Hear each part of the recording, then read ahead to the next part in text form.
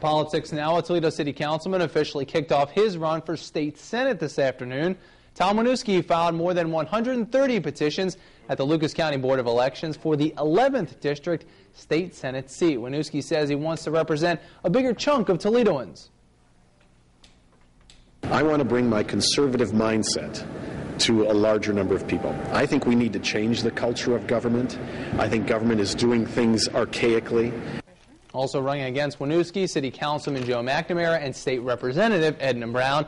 The seat is being vacated by Teresa Fedor, who is term limited.